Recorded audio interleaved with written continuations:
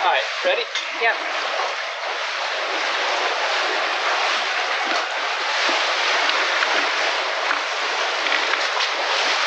There he goes.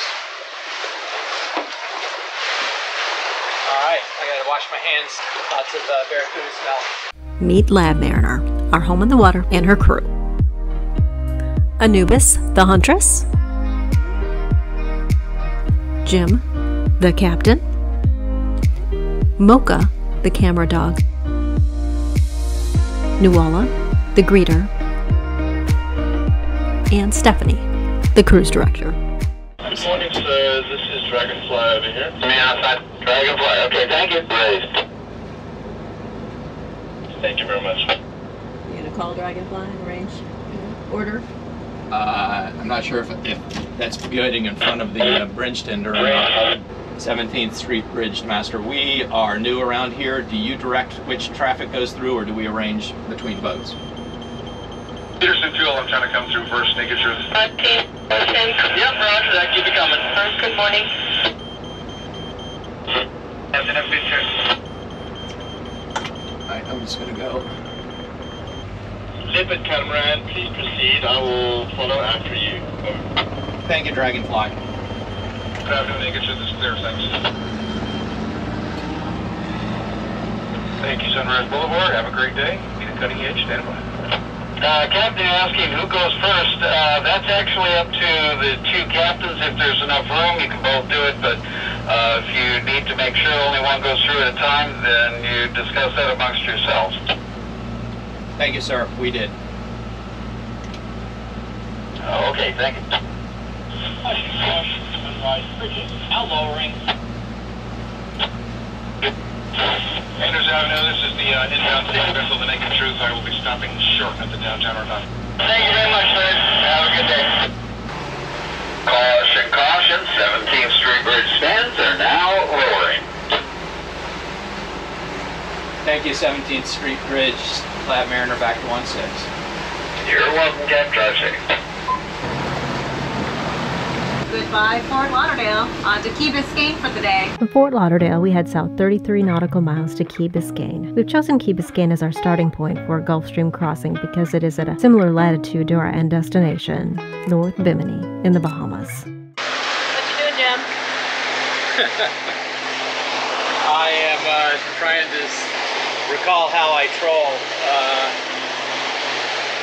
We're just going to play around and try to fish. I like things simple. The best way is a trolling line. When you catch it, all you do is kind of drag it on. It's all you're doing is hand over hand pulling in, but you don't have the rod to deal with. And this is so easy to put away and on and off.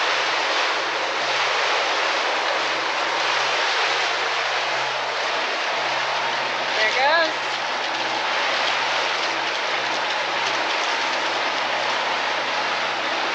There it is. To see the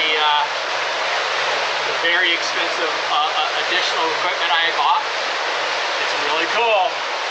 Hold on. Oh no. Hold on. It cost 5 cents. Hear that? Wait a minute. That is your alarm system. There you go. There's the 5 cents. I think last time I didn't have enough pennies, so that one maybe would cost 1 cent.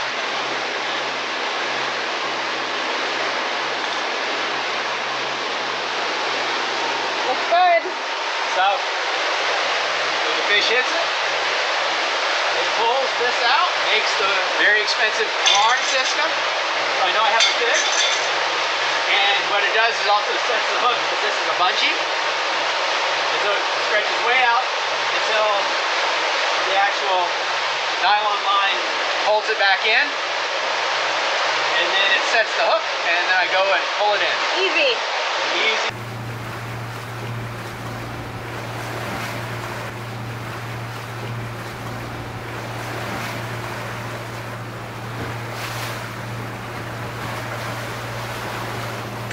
Barracuda. Oh.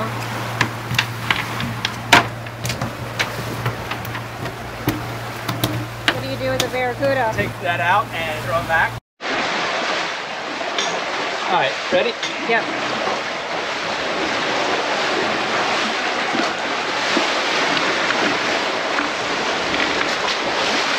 There he goes. All right, I gotta wash my hands. Lots of barracuda smell. As we continue south, we encounter a lot of commercial traffic. Cruise ships, cargo ships, tugboats. We pass the Cape Florida light as we head into anchor for the night. The lights of Key Biscayne illuminate the night to the west and north of our anchorage. We leave Key Biscayne early in the morning for our 46 nautical mile Gulf Stream crossing to North Bimini. The Gulf Stream begins a few miles from the Florida coast and extends for about 43 nautical miles eastward, with the precise location changing from day to day. The current gradually decreases as you travel east, with the current at a maximum of approximately 3 knots, about 8 to 11 nautical miles from the western side, to little to no current at the eastern side. There are several factors to consider when planning a Gulf Stream crossing. Firstly, you should not cross when there is a strong wind with a northern component. A northern component causes the waves to build higher than they normally would as they meet the north-moving Gulf Stream, and they will be steeper and almost square in shape. The best time to cross is with a wind less than 15 knots with a southern component.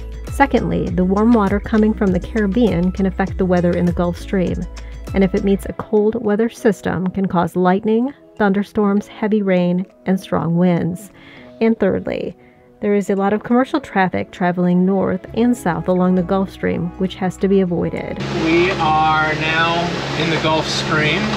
The blue line is the direction that our vessel is making.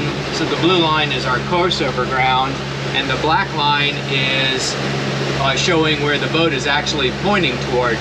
So in other words, even though we're pointing toward the black line, we're actually advancing about 25 degrees to the port or to the left. And the reason why we're pointing 25 to 30 degrees different from where our course over ground is because we're in the Gulf Stream. We're right now doing about 7 to 9 knots course over ground, but the Gulf Stream is roughly 3 nautical miles going from our right to our left. So literally, in order to compensate for that conveyor belt of water underneath us that keeps pushing us to the left, we have to actually keep pointing to the right or the starboard side and match our speed with the course of the water speed. So as long as we're in the Gulf Stream, our blue and black lines will be about 20 to 30 degrees apart. As soon as we get out of the Gulf Stream, all of a sudden the blue and the black line will start lining up again because we're no longer being pushed from right to left by about 3 nautical miles per hour. So What time did we get up this morning? We got up at 3:20 this morning. It took about 30 minutes to get the dogs fed and relieved and re-bedded because they like to sleep after they eat in the morning. Got the boat ready. The weather reports had the weather building. We were expecting about 6 to 8 knots of wind, but when I looked at the weather report this morning, it was 10 to 11 knots of wind. Got out into the open water. 40 nautical mile crossing from Key Biscayne area over to Bimini. We put up our sails and we quickly found out that the true wind, meaning the wind blowing by without us moving, was probably more like 17 to 22 knots. And it was unfortunately coming out of the north.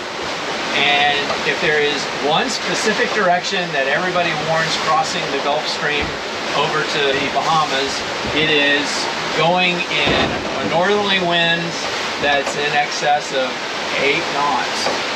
So we ventured out. We have a number of reasons why we felt comfortable about it. It's been a little bit bigger seas than we expected, about 4-foot swells every 2 to 3 seconds, which is quite reasonable for this vessel.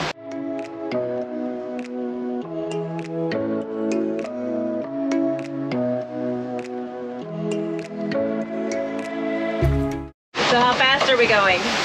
We're basically consistently going between 7.5 and 8 knots for the last hour and a half between full water, full diesel, full gas, full pantry, and full scuba. We have never ever been this heavy. And to go 8 knots with us being this heavy probably says that our flexifold props have really, really slicked this out.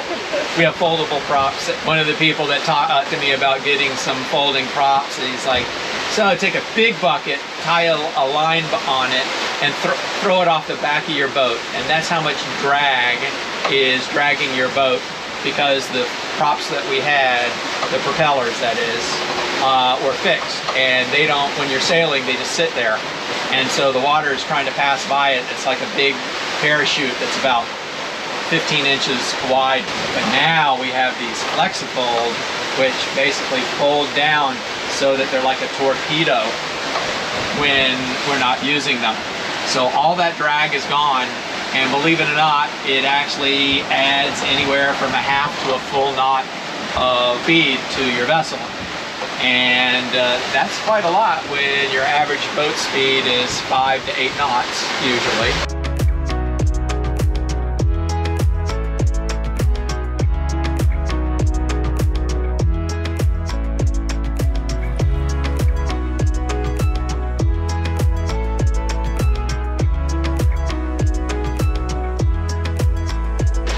As you can see, we're now out of the Gulf Stream because the blue line and the black line are pretty much matching up. So we no longer have that current that's pushing us laterally. 6 hours and 46 nautical miles later, we note that the water has changed from a dark blue color to a blue color and now is a beautiful turquoise color. And we realize that we have arrived in the Bahamas.